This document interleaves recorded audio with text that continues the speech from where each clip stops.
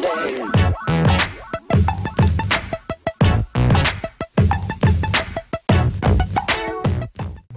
everybody, it's Angry Otter, coming to you from inside the office again. So what we're going to do today is we're going to kind of talk a little bit about what I did this weekend with the game development meetup at the local game table cafe. It went pretty well. There was a turnout of 2, 3, 4, 5, 6, and then the dude kind of showed up a little late, so about 5, 6 of us. The wife went, she was actually really supportive, and she kind of pointed some things out to me that I may have missed during the conversation, which was really great.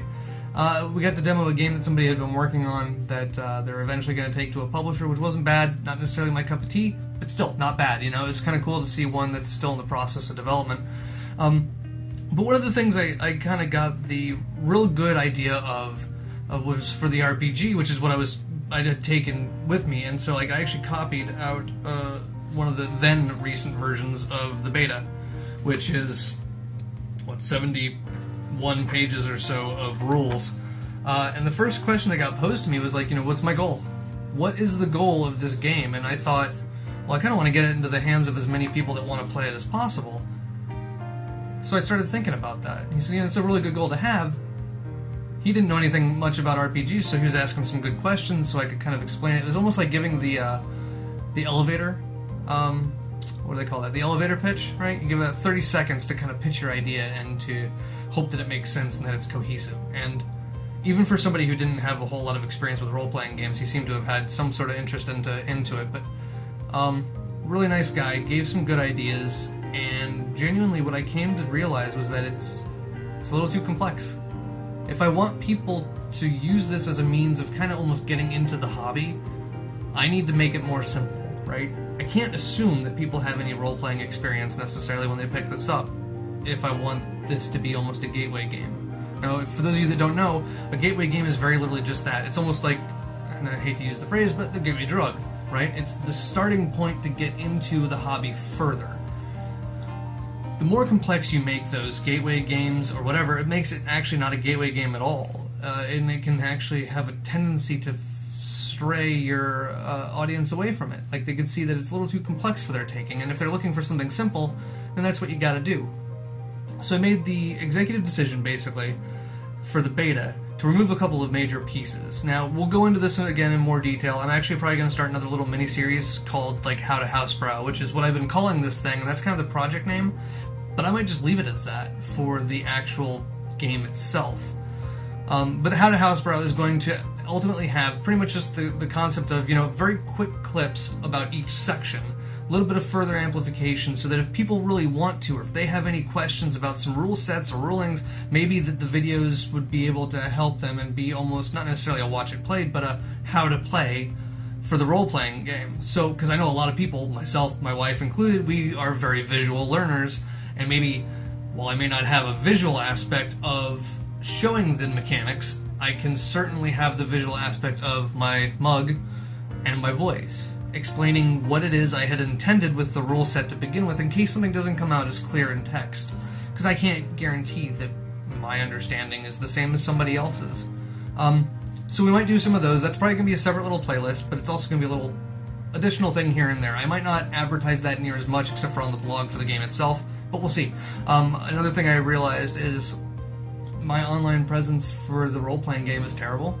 You know, I needed to really kind of work on that and to kind of really promote my product, as much as I hate putting myself out there for it.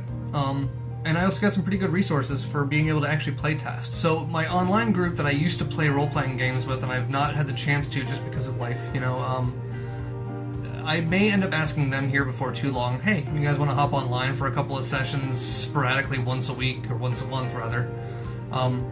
And I think I could get a good portion of them. Not all of them would be available, and that's, you know, that's fine. But even if it was like, hey, give me 2 hours of your time, I'll have some scenarios set up, you can reuse characters, this, that, and the other, or hey, bump yourself up to the next level, I want to test some higher levels and all that. So I may end up starting to kind of go down that route.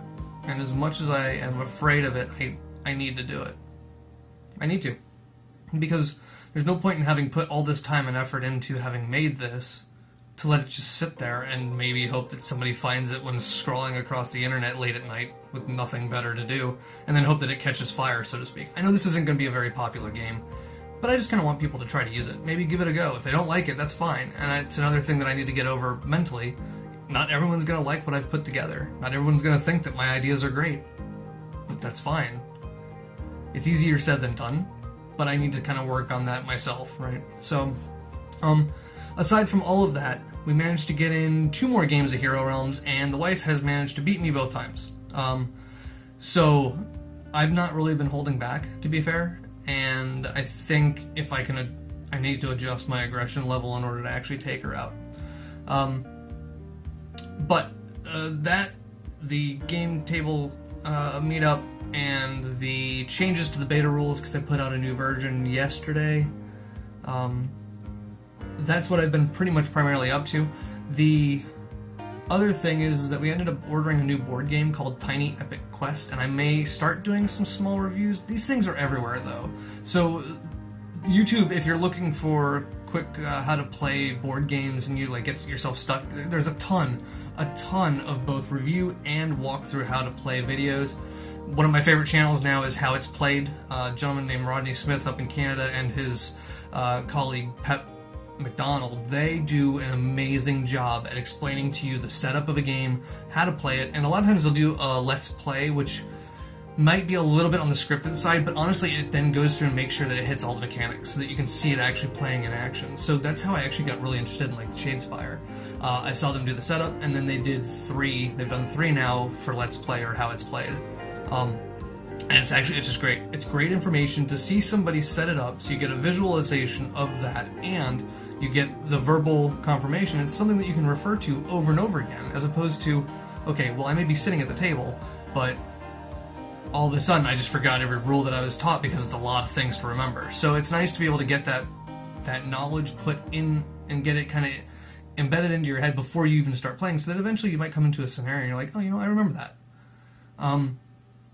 So if you don't already follow them, I'll leave their channel down below in the description. I'm probably going to leave it on my channel as like followed things. Love those dudes. They're great. They're absolutely phenomenal, and they seem really nice. So that's definitely one to check out.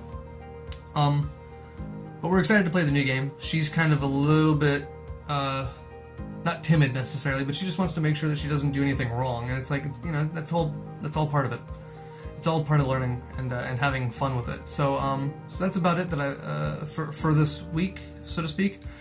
I'll probably start doing a couple of those other smaller videos here and there, just to kind of pepper them in as best I can. But literally, I'm going to take pretty much the entire rulebook and go almost major section by major section, and try to cover it in 3 to 5 minutes if I can, and then we'll throw it up on YouTube and see if people end up watching it or want to. And then I'll have a link through all the blogs and everything else like that for the game, and yeah. That's kind of where we're at. Oh, one last thing. I did finish the dwarf cards and all of the, because I guess the last update I had given wasn't to cover this, but I finished all of the elf character cards for the Age of Fantasy skirmish. So these are all the elf ones I actually ended up printing. What I ended up doing was I just used card stock that I already had and cut them out so I wouldn't have to reformat everything. But this way, as you can see here, there we go. If it zoom, little zoom. Maybe not. Okay, well, as you can see, I'm using, you know, heart, a target, and a shield to kind of help better identify and make it a little more visually appealing to what those are used for when it comes time. We might be a long way off from that, though. As much as I'd like to think that we were going to get to, you know, moving things around and playing around on a tabletop, I don't think I'm ready to do it yet. I'm kind of really enjoying going through some of the board games yet that I've not played since Roll ever, really. So there's a lot out there. There's a lot to cover, but I'm excited for it. This has actually been a lot of fun so far. And that's what the whole point of games is, right? The whole point of gaming is to just enjoy yourself. If you don't have fun, it's not a game.